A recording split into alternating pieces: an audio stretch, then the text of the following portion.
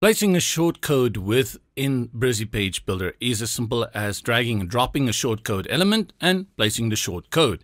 I have a form over here, and what I will do is that I will copy the form shortcode, simple as that, and then when I go into my page builder, go to Add Elements, scroll down to the section over here that says WP for WordPress and grab the shortcode. Click and drag it, and then drop it where you want it to go. Then click on it and place the shortcode by clicking on the W over here in the toolbar.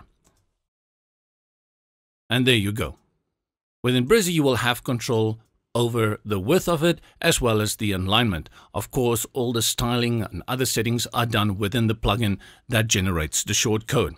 If you do use a shortcode that does not display within the builder, do not fret. On the front end, it will display properly. Let's save this work and also go and view it on the front end so that you can see shortcode works nicely.